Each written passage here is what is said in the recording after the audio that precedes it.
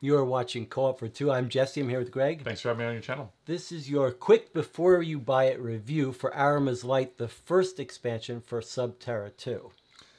If you want, we have reviews quick before you buys on the whole line of Terra games, so you can check those out, and as well as a very exhaustive discussion about the whole game system as well on the channel.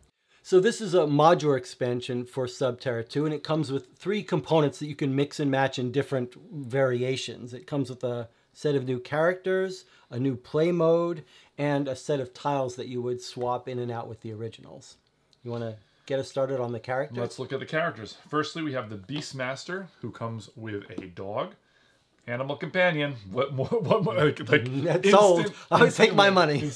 So the dog has some limited actions it can do, and it can be like knocked out but brought back to your tile. And he's a very interesting character. So that's that character.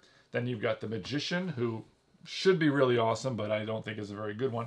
You can swap a tile that's already on the board with one of these. If there's enemies, they don't leave, they just stay there. But you have to re-reveal that tile. But she does have a kind of cool power, which is to transpose. You can switch spots with another explorer anywhere on the map, which can be quite useful as well.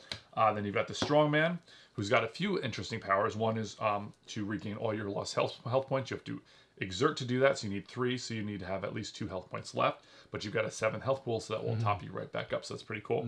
And then you can destroy all enemies on your tile for your whole turn for 2 actions. And then just a little kind of ongoing power is that your tile cannot collapse, which is very rare to find yourself in that position, but it's a pretty cool picture power. Then we've got the last 2 are my favorites. Yeah. The Escape Artist is fantastic. You have Fade, which means enemies ignore you. Fantastic. But also you can ignore walls when moving, so you can move all over the map really crazily. Really, really fun. And then kind of the yin and yang part of that is that you can strike, so you can kill an enemy on your tile for 1 action, but you'll lose your Fade ability until next turn. So it leads to some very interesting decisions as to whether or not you should use that power or not. And then I think the most powerful character in the game, you can argue with me about that, is the Fortune Teller, who allows you to draw a tile from the bag.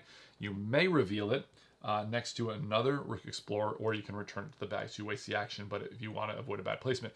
But if you have characters all over the place, you can put the tiles exactly where you need them to create a good path to the relic, or to avoid those, put all the nasty traps and things together.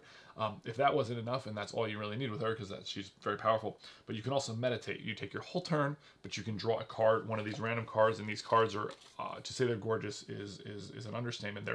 They're reflective, totally embossed, gorgeous artwork. Yeah. But they do require actions to use, and you're randomly drawing one of these for your whole turn, and they have some pretty game-breaking effects, like removing all rubble from the board, removing all enemies, healing somebody that's not near you, and on and on and on. So there's a number of different powers, but you can only really draw a few during the game, and again, they take actions to play. So it's a bit of it's a very interesting character, and it can lead to some Hail Mary plays and stuff. But yeah, so very, very interesting assortment of new characters. Okay, and then the new tiles, and you would swap these out with the existing tiles. We've got snakes on a 1, 2, and 3. They start out with 1 snake. On a 1, 2, and 3 roll of the normal collapse die, you would add another snake.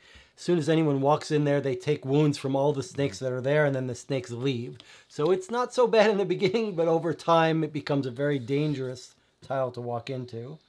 Then there's this rock fall, which warns you the first time the trap comes out that would trigger it. It gets a warning tile, and then the second time it actually collapses. So you have a little bit of forewarning about when it's going to collapse, so you can push your luck. Then we've got triples of these legion of the guardians that come out. When this tile comes out, you start it out right away with 3, but it doesn't replenish. So once you kill them off, it's safe. Then we've got this explosive tile that starts out with 3 on it, and then every time you roll the fire on this die, 1 leaves. It sort of counts down like a clock. And when they all leave, this tile and everything around it takes 3 damage. It's sort of a massive explosion. And then every time after that you roll the fire, there's 1 damage done. So you could use it against your enemies if you get lucky, if you plan well. But again, another tile where you get some warning before it triggers. And then we've got this really interesting little pit. if someone's on the other side where you want to go, you can just walk right out of it. They help you out of it. If no one's where you want to go, you have to spend 2 actions to now climb out. It really slows you down in moving. So that's the new tiles. Old tiles come out, new tiles come in, and you can mix and match these. I think maybe not quite. You may not be able to mix and match them freely. Yeah, the you would take out. So this was when you get the rubble roll on a 1, 2, or 3. So you need to remove the rubbles from 1, 2, and 3. That's right. And lastly, you're going to get the Arc, which is an entirely new game mode. In this one, pretty interesting. There's no coming back with a relic, where the relic is removed. You do still use the rule where you put the ending tile out, but now your goal is to push this evil Arc. It goes into the you bring it in, to the temple with you, and your goal is to push it all the way to... Or pull it. You can push and pull from the other end. So you're bringing it through the temple until you get to the end tile, and once you get it onto the end tile, it is consumed with the fire and it's destroyed. Kind of like the One Ring in a way. You're just throwing it in the fire, although a lot heavier. So essentially it has 3 health points, so it would take 3 damage and then go on its side just like an explorer. Yeah. You can repair it to stand it back up, and of course you must. If the volcano comes out before if it erupts before you get to the end, you lose instantly. And then it just has 2 actions. If you're on its tile, you can spend an action to push it off your tile. If you're ahead of it and you want to bring it onto your tile, it's 2 actions, so it's much less efficient. So it's just taxing your movement economy. It completely changes the game.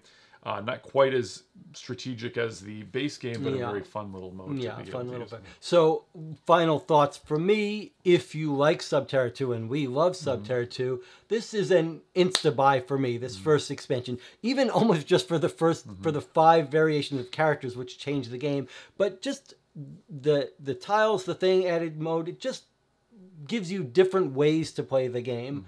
Definitely recommended from me. Yeah, for me, again, those 5 new characters, well, 4 of them I think, are like absolutely fascinating, and they add a lot of replayability since that's a new puzzle. The Arc being a complete new game mode, not as good, but it's just an interesting new puzzle as well. Adds a lot of replayability because you can play with the new tiles or the old tiles, and then of course all of these new tiles, that you can mix and match with everything else are very interesting and exciting. Some of them are very thematic. They're very different, so it adds a lot of new life to this game. So yeah, for me as well, because we're both huge fans of the Subterra game, this is an insta-buy if if you're a fan of that game. Yeah, and unlike some expansions, this doesn't add a lot more complexity. No. It's just more of it's exactly what you would want in an expansion. Just a little bit of variety, just changing the game up a little bit. Yeah, perfect.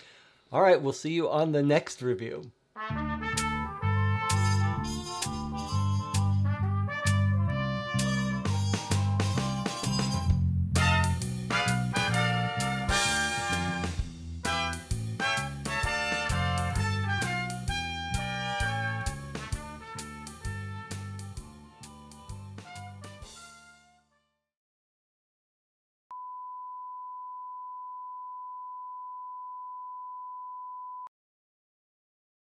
I thought that was good. The ending was bad, but that's okay. We can live with it.